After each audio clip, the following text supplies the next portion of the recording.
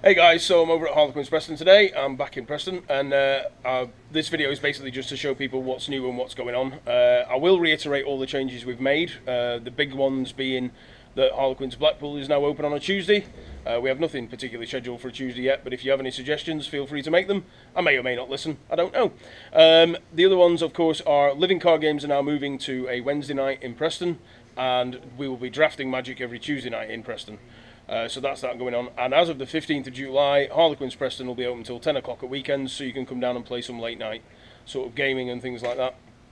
We are going to try and get it in so it's mostly role-playing and board gaming, but you are welcome to come down and do whatever you like. And of course that's for free, as always. You don't have to pay membership, you don't have to do anything, you don't have to pay a table charge, you can just come down and play for free. Other than that, this weekend, I don't know why I'm pointing that at the camera, it's scruffy and you can't read it. This weekend on Saturday in Preston we have the running down to I think the last of the Standard Showdown, so if you haven't been down for that yet, Standard Showdown Saturday in Preston, Sunday in Blackpool.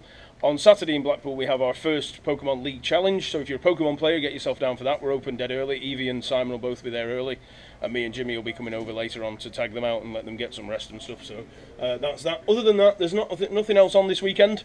We don't have anything scheduled. Oh, we do have in Preston, we do have the Destiny OP, so you can come down and play Star Wars Destiny, and that leads perfectly into the fact that we've just had a restock of Star Wars, the first Destiny packs, the Awakenings packs. So we've got them in, and we have quite a few. They're behind Ellie's head, so I'm not pointing this at Ellie, I'm pointing behind her. So gaze past Ellie into the distance of into the Awakenings over there if you want some Awakenings. I'll go back to this one because it's a lot closer. So yeah, so if you want some Star Wars Destiny Awakenings, we have plenty of that in stock in Preston, so you'll be able to get that for your prizes for the OP this Sunday, which I hopefully I put on Facebook and remembered. He says fingers crossed. We still have a couple of anthologies and arch enemies. Thank you. Yes, I got that.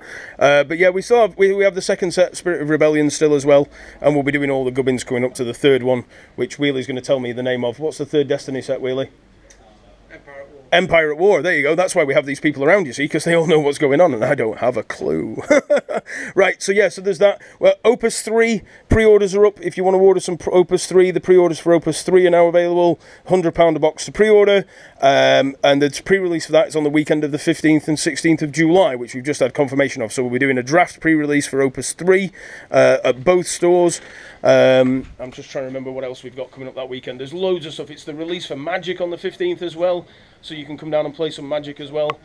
That's Hour of Devastation release weekend, and the big one for restocks wise, the big thing is we've restocked Feast for Odin. We now have it in both stores again. New stuff. I don't know if this is actually new, but it's the first time we've had it in. It's the Dresden Files. I'm not going to move it because it's got all its gubbins in front of it, but yeah, the Dresden Files is in stock. I think that's re-released, but I'm not sure. Oh, Captain's definitely new.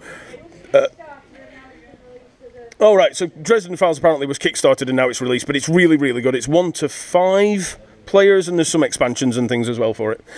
We've got Paranoia in Preston. We don't have one over in Blackpool, so if you do want that, you have to let us know. We will get it swept over for you. We've got Sherlock Holmes and Furiarty's Trail, which is basically Sherlock Holmes' cats, which actually looks kind of cool.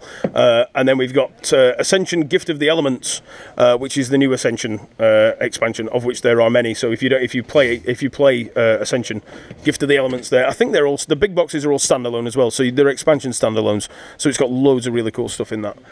So that's that. I don't think there's anything else new coming up soon. We've got the new Netrunner data pack and the Game of Thrones chapter pack are all both out next week on Wednesday. That's about it. So yeah, that's everything. So please like, share and subscribe. Go across to our friends over at TNG Productions, give them a like, a share and a subscribe as well, and we'll see you all again soon, guys.